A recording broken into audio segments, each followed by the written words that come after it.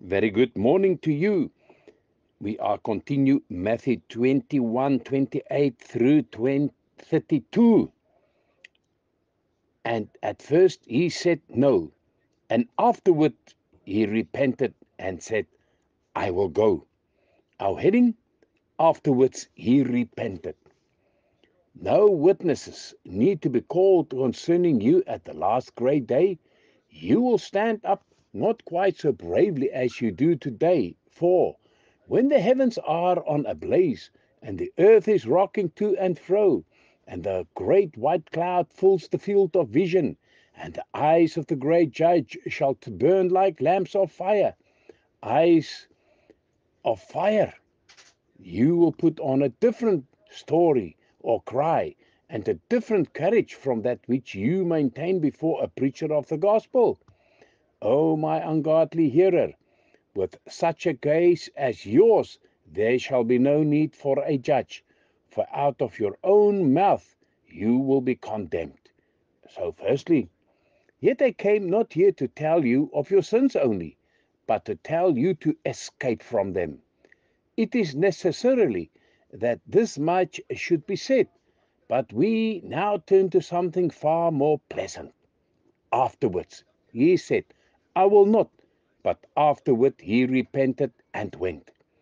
Let us trust that we have come to the turning point now. There is space left for your repentance. Though you may have been a drunkard or a swearer or a unchaste or whatever, the dice is not yet cast. A change is yet possible. May God grant that you may have reached the time when it shall be said of you, afterwards he repented, he changed his mind, he believed upon Jesus, and obeyed the word of the Lord, and he went. Secondly, he said to himself, I will consider the matter. Second thoughts are often best. I growled at my father and gave him a sharp answer, and I saw the tear standing in the good man's eye.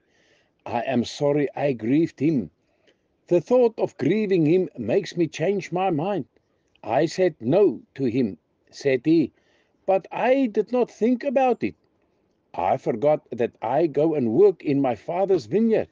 I shall be working for myself, for I am his eldest son, and all that he has will belong to me, so that I am very foolish to refuse to work to my own advantage. So, application. Now I see my father had my advantage at heart.